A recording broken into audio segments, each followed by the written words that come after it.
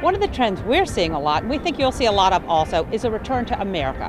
Whether it's made in America or the return to an American look, many manufacturers are doing that.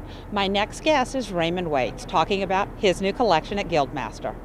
Here at GuildMaster, I've explored a new adventure I call New America Coming Home.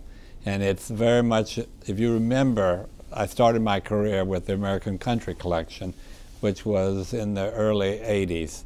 And I felt like with the crisis that's going on in our culture now, and our youth not even doing Pledge of Allegiance or anything to America, I thought it was a time to re-look at our culture, study the traditional values, but in a very new, contemporized way.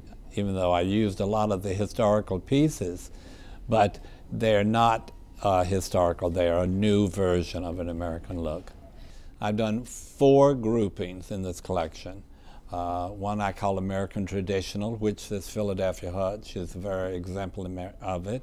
It's mahogany, it's leaded glass, it's very classic. It can go into any traditional Southern home or a home in Philadelphia or out on Long Island, you know, a person who loves that darker finish.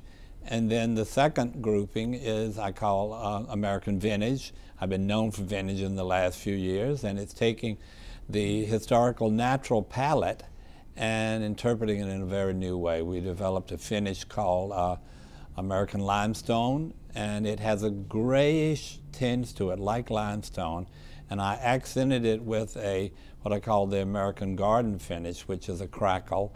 And then we all love the lodge feeling with lake and mountain homes, particularly here in the Carolinas. And I used what I call a river rock finish, which is like a green shutter, and accented it with a mustard finish, which is reminiscent of the country pine that we did, you know, in the early days of American country.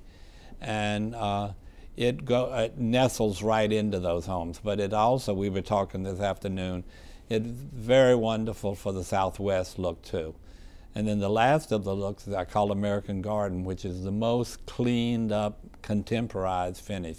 It's a distressed finish too. It's crackled a white, and it's used as an accent with the limestone. And what I've done with this collection, I've layered all these finishes so they layer in with the GuildMaster previous collections, and it just becomes fun to put the elements of the New American collection with the classic GuildMaster collection.